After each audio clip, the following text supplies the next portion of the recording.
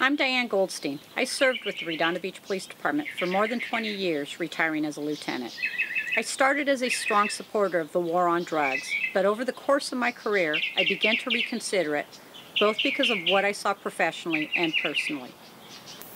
Over my career, I arrested a significant number of people for drug use and possession, but I came to realize this didn't help anyone.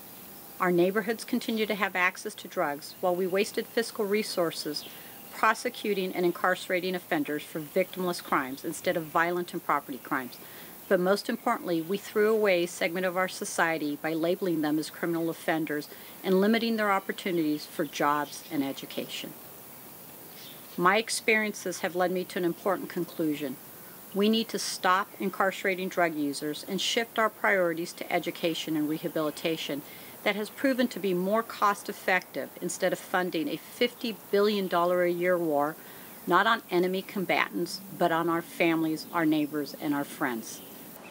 I am proud of my profession and want to put a stop to the widespread perception that police are an occupying army and to eliminate the disrespect of our profession engendered by prohibition in the communities we serve.